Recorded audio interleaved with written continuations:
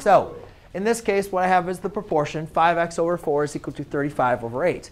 And again, we want to be able to solve. So to go ahead and solve, I can apply cross multiplication. And what I'm going to do for this is when I am applying my cross products, all we're doing is we're setting our cross products equal to each other.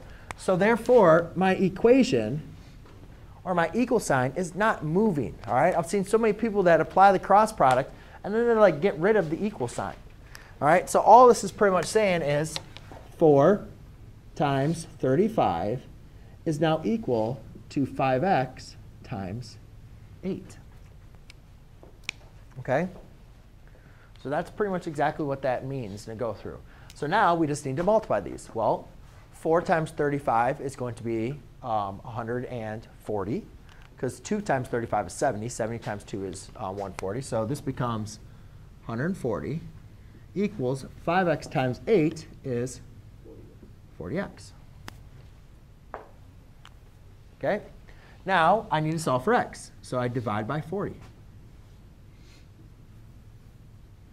So you have 140 over 40. Now, does 40 divide into 140 evenly? No. But I can maybe say, well, why don't I try simplifying them, right? Can I divide the top and bottom by 2? Can I divide the top and bottom by 20? Yeah, right? So how many times does 20 go into 14? 7. How many times does 20 go into 40? Twice.